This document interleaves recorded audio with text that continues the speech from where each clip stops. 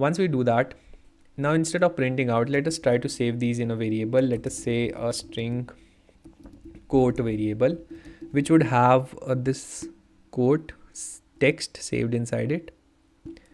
I'll cut this out, I'll paste it here and end it off with a semicolon. I'll get rid of this print statement, and I'll also have a string author variable, which should save the name of the author of our particular quote.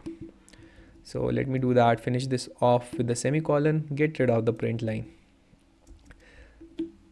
Now we are able to make this request, get some data, parse it and save it to two variables. We want to now send these variables to our second screen.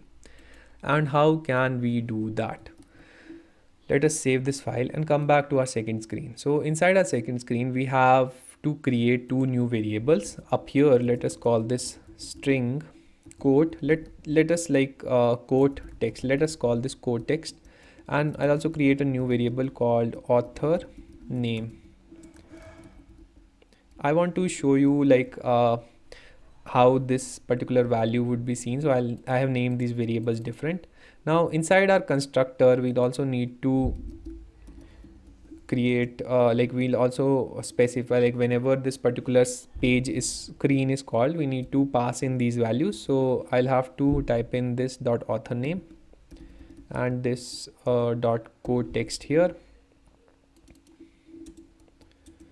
And I'll have to make these values required because I want to use them on my second screen, and they should be available to me when I'm creating this second screen. If I'll save this file really quickly, you'll see an error appear on the home screen because we are navigating to this page, but we haven't passed in the values of quote and author.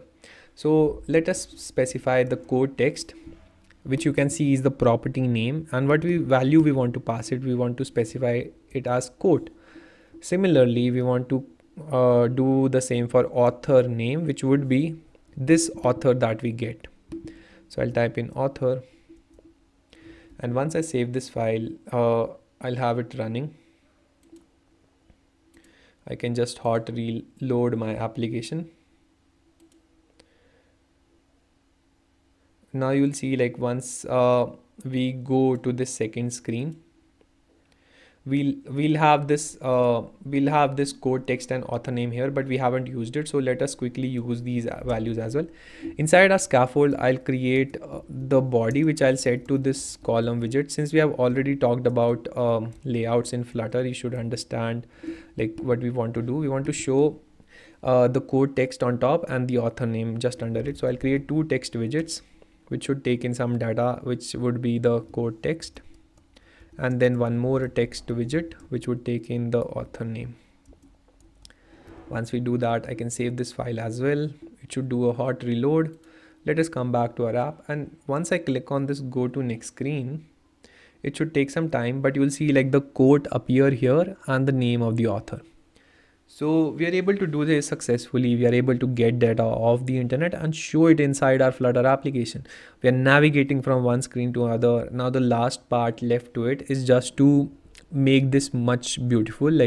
We want to make it prettier, and with that we'll have a complete application, which is really cool.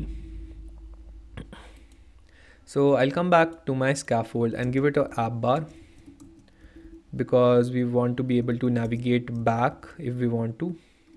So I'll save this second screen. You'll see a app bar appear here.